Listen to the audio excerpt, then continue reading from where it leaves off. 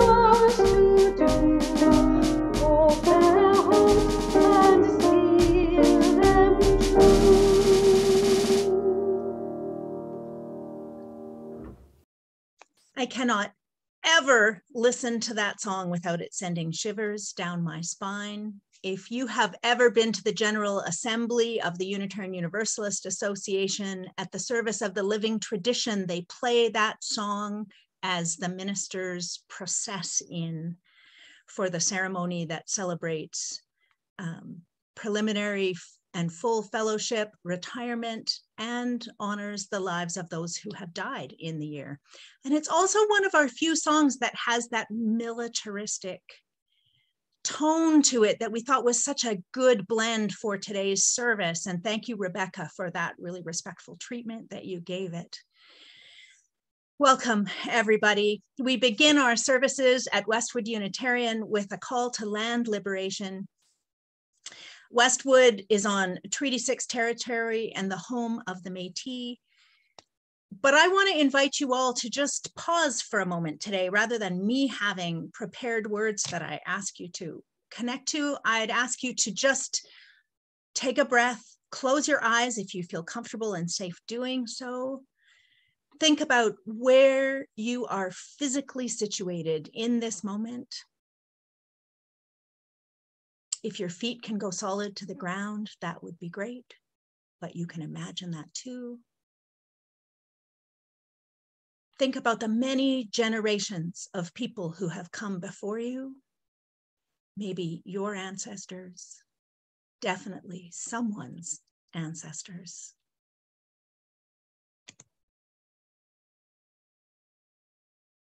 Think about the first people who lived here, who traveled through here, who settled or hunted,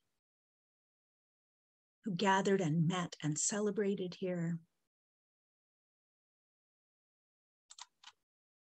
And we remember on this day and every day that we are never a separate, independent piece of life. We are all part of that interdependent web of all existence, and our relationship is one to the other.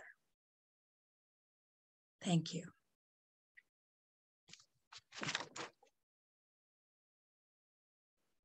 Welcome to the Westwood Unitarian Sunday morning service.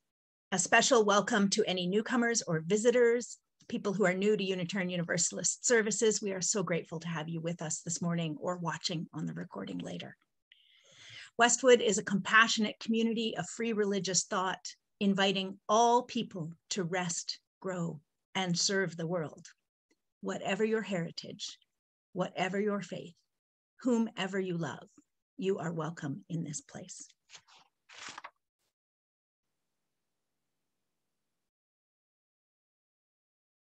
My name is Ann Barker, and I have the honor of serving as minister to this congregation.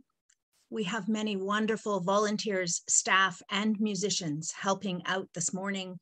Most of them are named on your screen. And there are so many others who work behind the scenes doing the essential tasks that keep these Zoom cameras rolling. Our speaker this morning is Corporal Mady Webb, a Westwood member that you probably know as Mady, like it says in his window. But today we are being invited more deeply into Mady's lived experience, specifically the intersection of being trans and serving in the Canadian military.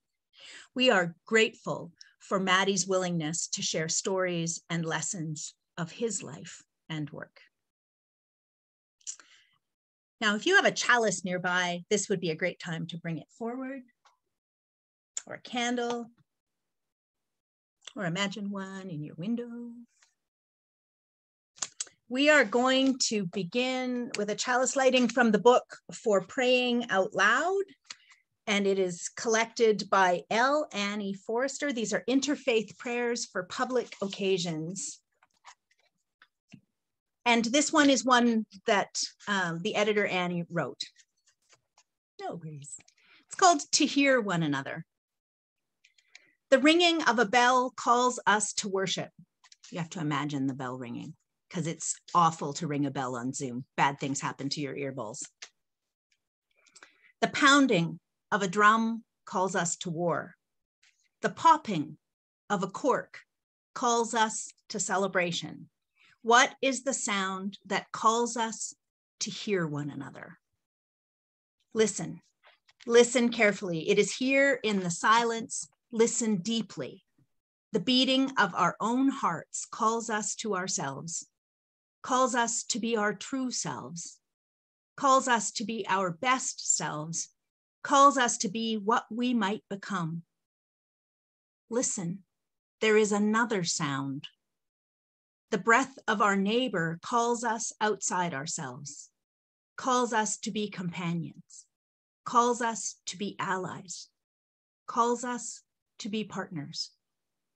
Listen, we must heed the call of our own hearts where love and truth, caring and justice are born. Listen, we must heed the call of others to gather together for some great purpose where passion and fidelity, compassion and equity are nourished.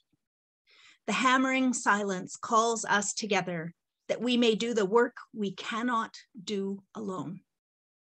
Let us heed the calls that come in the silence, that we may be well and do good in this world together. Amen. So we light our chalices this morning in the spirit of good.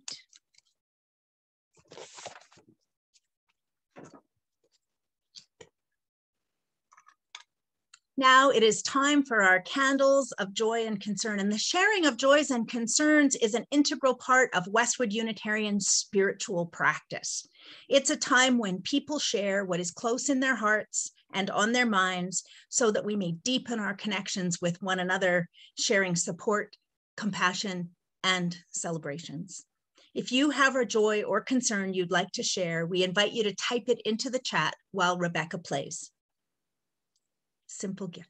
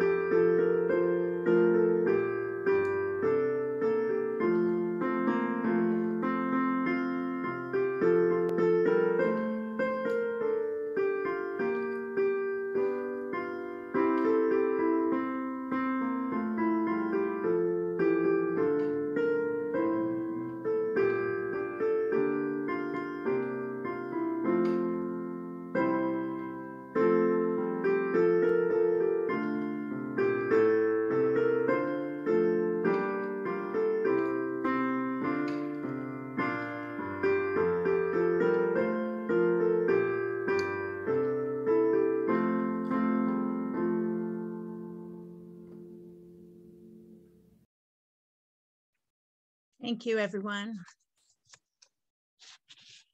Now, we have a special element this morning. You know that on the last Sunday of the month, we sing happy birthday to all the people who have a birthday in that month. But this is a little bit different. This is Westwood's birthday. So that will be on Tuesday. Westwood will turn 40. So in the land of congregations, Westwood is still a baby, but 40 is a grown-up. So yay, yay for the celebration, yay for the goodness, and yay for Rebecca and Harmonia for creating a beautiful, special piece of music for us so that we might celebrate Westwood's birthday. Now, the birthday is on Tuesday, and the partying and celebration will happen in the year to follow. This is just that beginning kickoff of joy.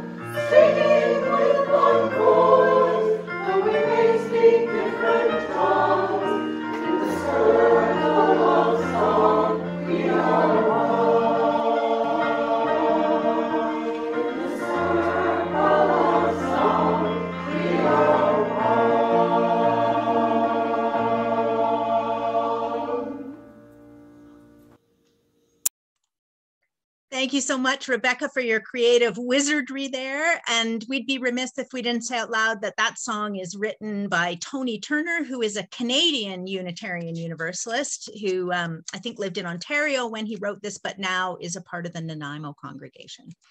So I am going to physically light one candle in my window, one final candle for all the unspoken joys and concerns that we carry in our hearts, that you may always find this to be a caring and compassionate place where you could share your story. Now, please, remaining muted, would you join me at home in the affirmation you see on your screen?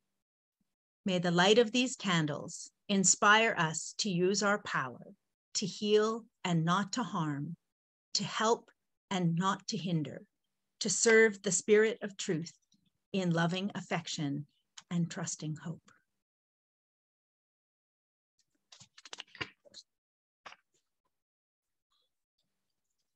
During our Zoom services, we like to use our offertory time to say, there's the contact information on the screen. If you'd like to make a contribution, we would like to be very grateful to you. And we want to lift up people whose work and efforts have made a real difference. And so today I want to lift up the worship committee at Westwood Unitarian, who has always served faithfully and done the labor of figuring out our service schedule, recruiting people and recruiting service leaders and causing everything to occur. And then through these years of the pandemic has really carried extra weight, feeling the obligation to shift us online, to get us things that translate into still a spiritual, worshipful experience. And when it was hard to recruit folks to speak or to service lead, they did it themselves. They have filled so many gaps in our congregational life, and I could not be more grateful to have worked with the worship team that has carried us through this time. We all hoped that we would be back in person by now, and doing a blended service both online and in person. And there is some disappointment we carry that we are not there yet, but the worship team has been heroic in the absence for that. And thank you, Lauren, for your leadership in helping us get ready for multi-platform ministry, which we hope to launch in the fall. So now let's sing the affirmation, the musical generosity affirmation, along with our beloved Rebecca.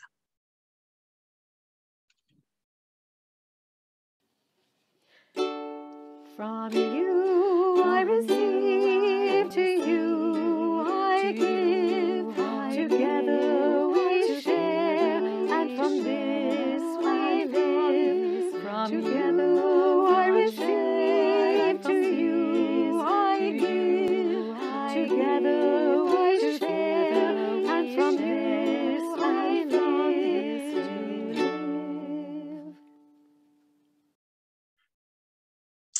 Now, last week's speaker, Mady is relatively new to Westwood.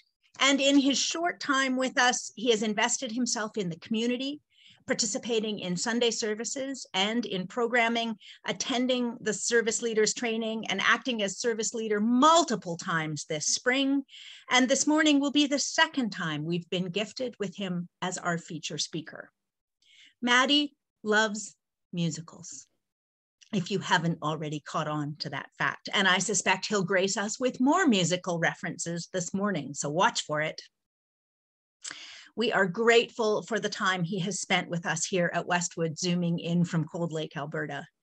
Before he begins, I want to say that I imagine that each of us, in one way or another, has complex thoughts or feelings about the Canadian military. And I ask you, like in the opening reading, to just see if you can lay those down for the next 20 minutes or so and listen with fresh ears to whatever it is Mady has to say to us this morning. For most of us, this kind of service to our country is far removed from our ordinary experience. But for Corporal Mady Webb, it is his daily practice. Over to you.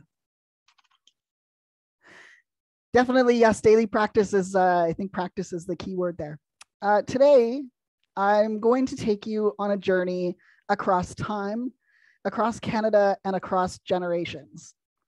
Back to a time when life was different, forward to a place where two minds shared a moment, and into a life where the real world seems so far away. This journey is a part of who I am. It is certainly not all of who I am, but rather a glimpse into a portion of my full journey. This journey begins with a dream, not the one you have when you're asleep, or but the kind that starts with a spark of imagination. I recall going to Canada Day celebrations in Ottawa one year and being so excited to meet the Air Force pilots who had just returned from missions overseas. I actually still have that RCAF poster with all of their untidy scribbles of call signs and names I don't think I will ever be able to read.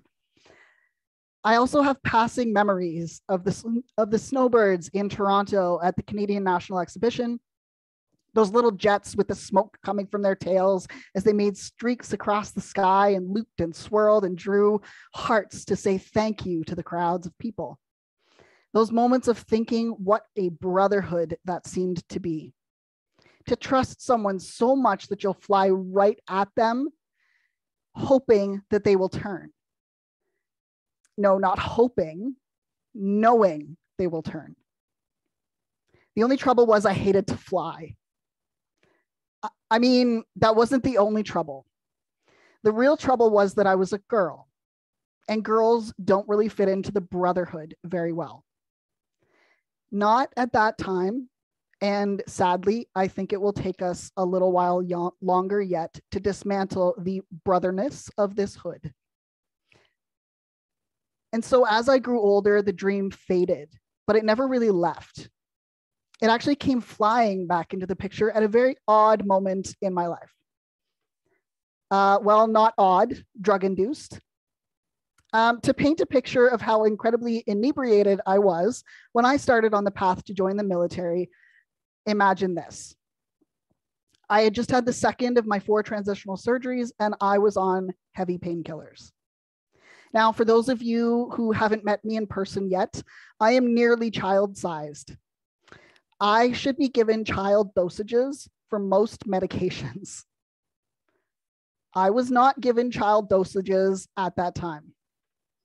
I remember we were living in a 2-story row house where the bedrooms were upstairs, and I was not allowed to use the stairs during recovery. So we had brought a mattress down to the living room, plopped it on the floor in front of the TV, and there I sat, half-baked on painkillers. My tasks throughout the first week or so included using the washroom and walking in slow circles around the house. Literally, that was it. Oh, and eating, but I was too high on painkillers to worry about that. One day, I was actually feeling rather ambitious and decided that I really wanted to have a bath. I should mention that bathing was definitely against the rules of recovery.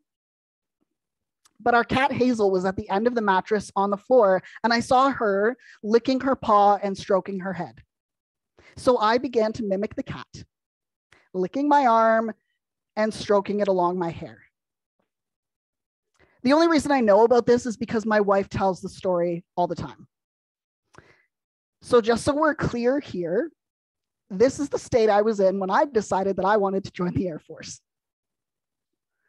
And here begins that part of the journey.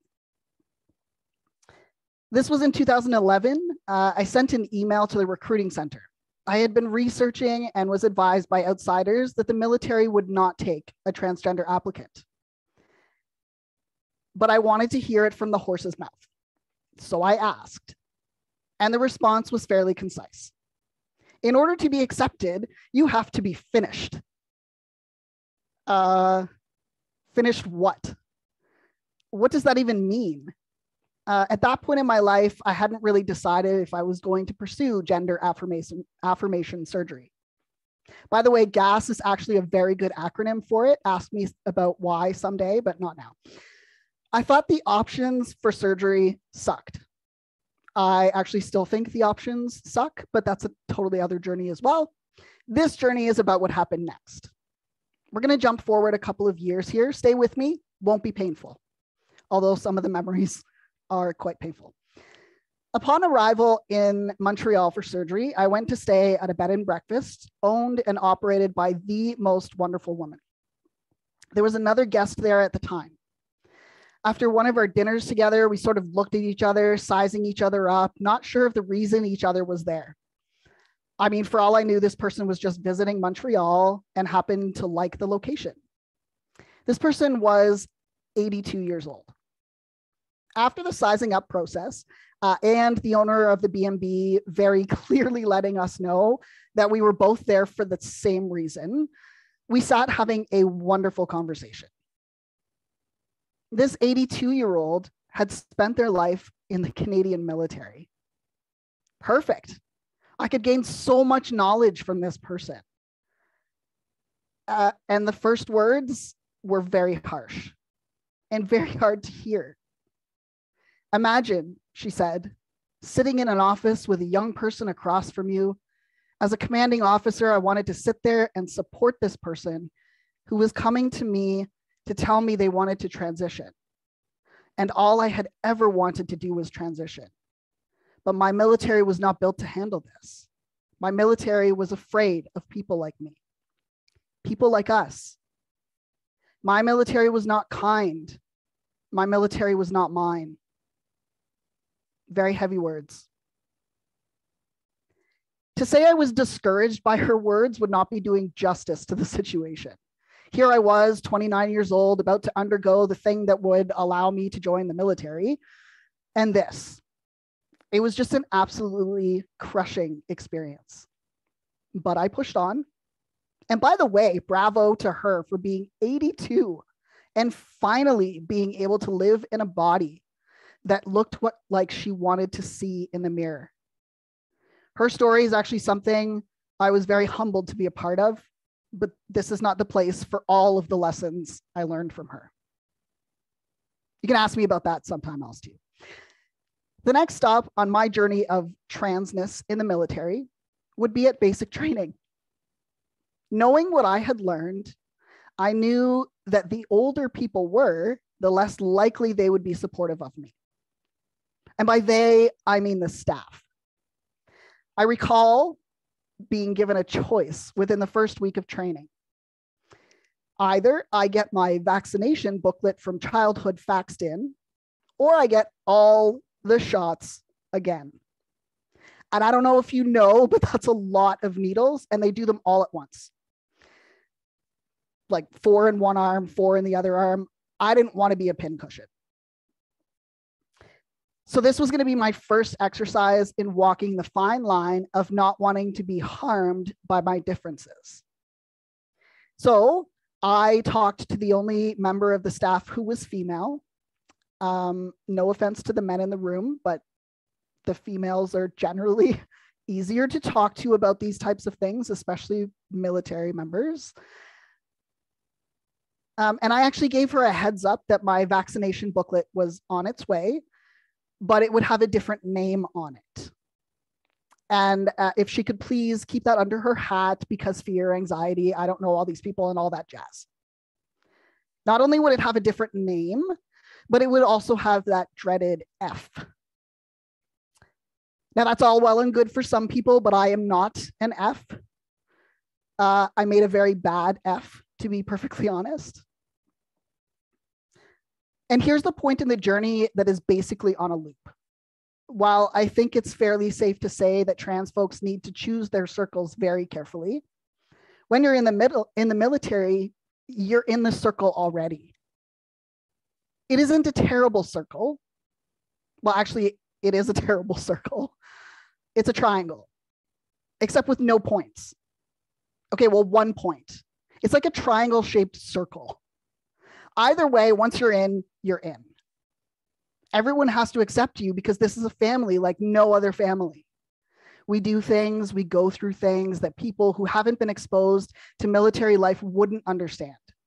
From exercises to exercising, from training to operations, from making friends to losing friends, from posting to posting.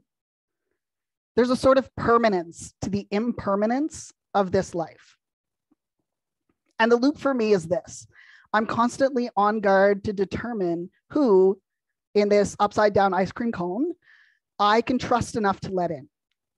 And not just who to trust to let in, but how to navigate around those who are actually in the brotherhood. Because I present male very convincingly, especially after they let us grow beards, there's no second glance that really comes my way. There's no sugarcoating or feminizing of any conversation.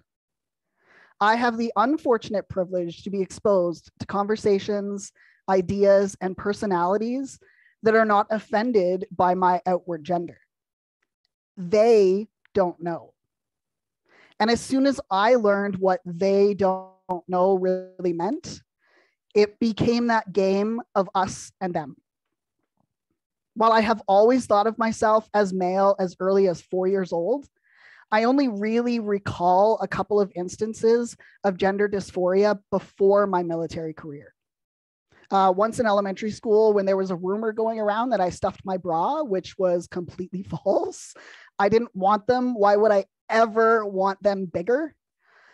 And pretty much any time I had to wear dresses, which thankfully was not that often. But in the military, male has a different sort of meaning. As a male dominant force, there can be long periods of time during which only men are employed in certain areas. What this actually has allowed is a culture of free-flowing conversations that would never happen in front of women, with little to no consequences for the words that are said.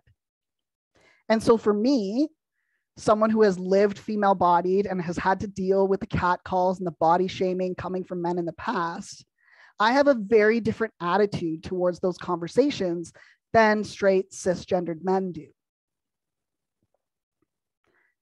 My journey and experience in the military has been very colored by the fact that I live that life. I don't want to say it's been a difficult journey because of being trans. In fact, the maleness of my outward appearance has actually served me well. Let's go back to basic training.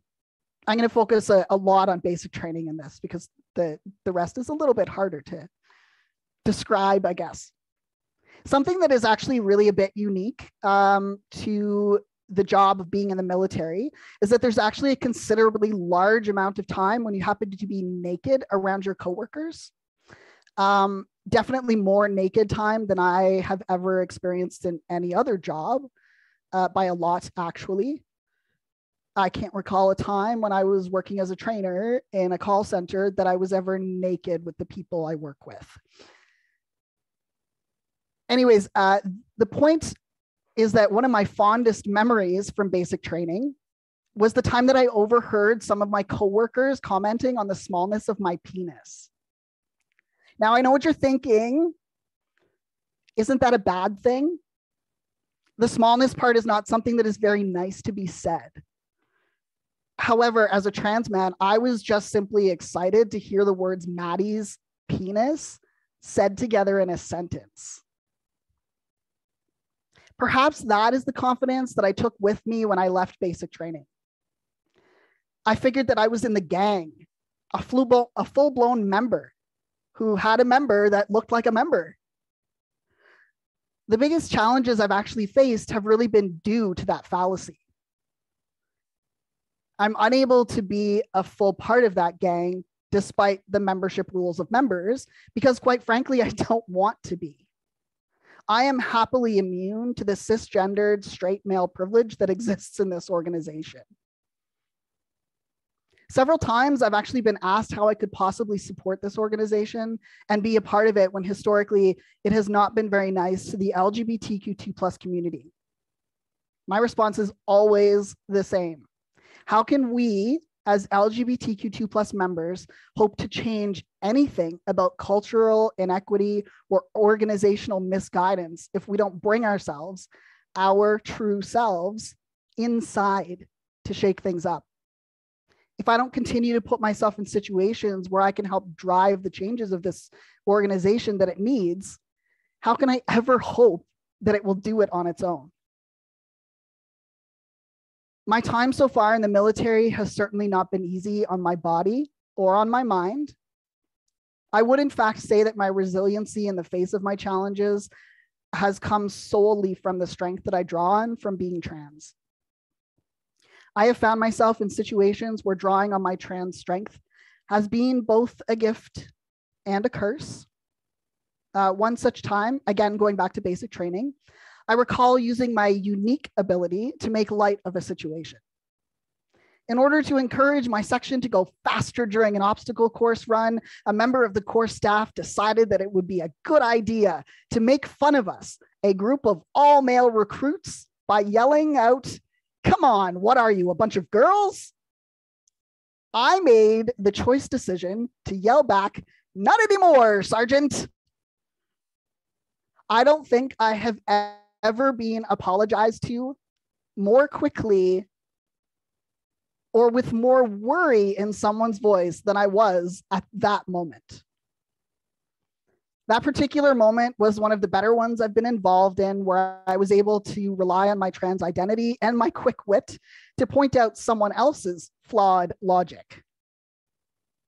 There have been so many other instances in my career up to this point that I've been inspired by what some would say is my stubbornness in the face of authority.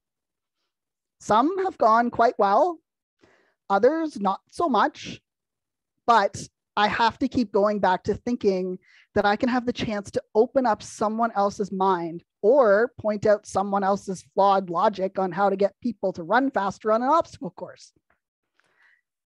I can't honestly say that the military has historically been a kind-hearted, open-minded workplace. Not in light of the Arbor report on sexual misconduct, which I participated in. Not in light of the Hader and BD class action lawsuits, which I am one of the over 19,000 claimants. Not in light of the Purge class action lawsuit, which my friend from my surgery time in Montreal was no doubt affected by. But I do have to say that I must continue to have hope. Hope that all of these past actions and inactions can and must be corrected for the future. Being proud and loud isn't always the easiest thing to do. In fact, I would honestly say it's one of the most difficult things to do. To stand up and say, "Not today, Satan," credit to Bianca Del Rio, in the face of past harm that is not actually that far in the past, is quite a challenge indeed. But we cannot run and we cannot hide. We need to move into uncomfortable positions and uncomfortable situations in order to make them uncomfortable for those who need to take a look inward. One such person was a doctor that I had to deal with once. He was concerned about a particular elevated level in my blood work at a point in time when I had undiagnosed pneumonia. This level of blood work was showing inflammation in the body. I had pneumonia. I don't know if you know, but pneumonia is an inflammatory lung situation. So his idea that, his insistence that I should be tested for HIV was kind of mind-blowing to me. His reason for this was as follows. And these are words that he said to me, and thankfully that he documented in my file, my medical file that I have through the military. Because I was trans, I must be a sexual deviant or a drug addict. When I told him I've never done drugs and I'd been tested for HIV just a year and a half earlier when I'd had surgery in Montreal and it was negative, and that I'd been with only my wife for the prior 10 years, his response told me everything I needed to know about him. He said that I should be open to the fact that my wife could have cheated on me, since I may not be able to satisfy her needs. Not exactly his strongest moment. However, my flat out refusal and me telling him how he was only asking me to have that test because of his biased opinion of trans people, left him scrambling to determine what to do next. I actually helped lead the charge on writing up official complaints from a group of 3 other women who had been treated badly by him as well. I'd like to think that karma played a role in helping handle that situation, as he actually had a non-fatal stroke a couple of months later. And while I never wish harm on anyone, I feel he was more harmful to a lot more people, and that nice little stroke was a sign of good in the world. There is a definite shift in the world, and in particular in the Canadian Armed Forces. I have been asked questions I never thought I would get the chance to answer. I've been asked to give my opinion, to share my experiences, to share my journey, and to be honest in a way that I don't think I ever really expected, despite my hope that my opinion, my experiences, my journey, and my honesty would be of value. To share one last experience with you all today, I'd like to journey to a different time and place. Don't worry, the Broadway lyrics are coming up, just in case you were concerned that they weren't coming. They are still coming, hang tight. I have been involved in many conversations about culture and change, and how to make the military a safer place for people who are different. And by different, I mean those not in the straight, cisgendered male conflux of identity. I have often been told that the kind of culture change that is needed in the military will take generations to accomplish, that we will need to wait it out for the changes to happen. However, I agree with the recent report from former Supreme Court Justice Louise Arbour, in which she says of sexual misconduct that, quote, corrective measures are urgently needed to create an even and safe playing field for women in the profession of arms, and these measures will benefit the other marginalized members of the CAF. This cannot be left to the hope that generational change will suffice to provide equality, end quote.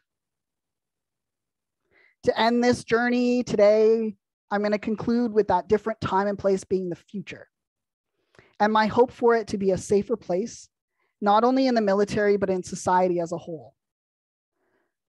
This will only be accomplished by thinking of these corrective measures playing out, by taking advantage of the opportunities to share our voices, to share our journeys, and to be reminded of some of the immortal words of Jonathan Larson from the Broadway musical Rent. There's only now, there's only here. Give in to love or live in fear. No other path, no other way, no day but today. There's only us. There's only this. Forget, regret, or life is yours to miss. No other road, no other way, no day but today. No day but today. Thank you.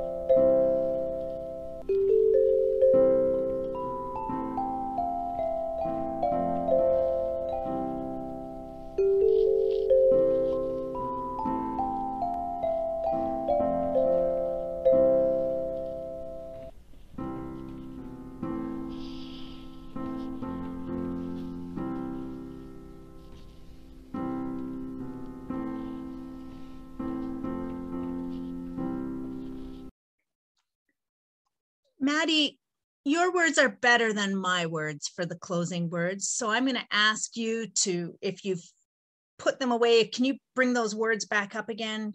Because after our I'm going to grab the chalice, and then I'd love for you to read them as our chalice extinguishing this morning. I think they have more impact than what I was going to say.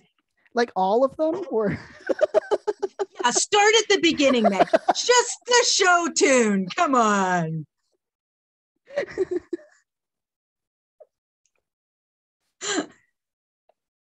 Just the show tune. Got it. There's only now, there's only here. Give in to love or live in fear. No other path, no other way, no day but today. There's only us, there's only this. Forget, regret, or life is yours to miss. No other road, no other way, no day but today. Thank you. We extinguish our chalices, but we carry the light of inspiration from these and all the other words that Mady has shared with us this morning. Thank you, Mady, for your willingness to do this work. It was really moving, and yeah. Okay, our closing song this morning is number 1014 from the Teal Hymnal, and Jennifer McMillan recorded it for us and gave us permission to use it again this morning because she did such a lovely job of it. And so we offer to you Answering the Call of Love.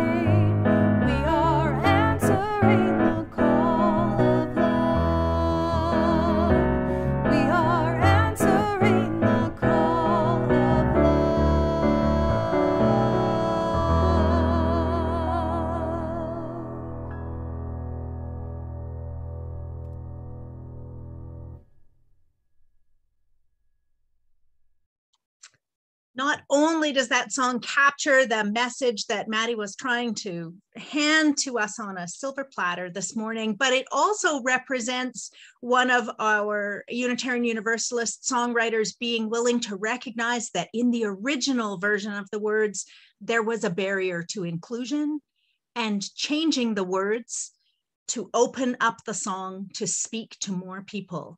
And so the language has changed from the original if you have an old hymnal in your possession. We want to cause change to occur in the universe in the best and most positive ways. Thank you, Mady, for your commitment and your courage for serving in what is such a complex situation. And just a friendly reminder that next Sunday, June 19th, is my final service with Westwood. That will be on Zoom. There's been a little bit of confusion. The service is still on Zoom, so folks from anywhere can attend. And then in the afternoon, there is a social at Westwood in person, outside as much as weather permits, from 2 to 4. And there will be some words and ceremony at 3. But you are welcome to come and go even if you just have a few minutes in the afternoon.